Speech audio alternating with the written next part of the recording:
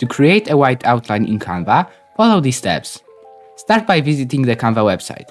Upload your image, then click on Edit Image and use the background remover feature to remove the background. Sadly, this feature is only available for Canva Pro users, but if you don't have Canva Pro account, you can use an online background remover tool. To do this, open a new tab, search for Background Remover tool, and choose a highlighted website. Upload your image and download the results. Re-upload the image to Canva and upload once again the original image with the background to your project.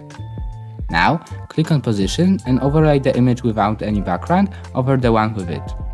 Once the images are overlaid, select the image without the background, click on Edit Image, and then navigate to the Shadows option. Click on Outline and choose White as a color. Adjust the outline size if you want to. And that's it! If you find this helpful, please leave a like and subscribe. Take care!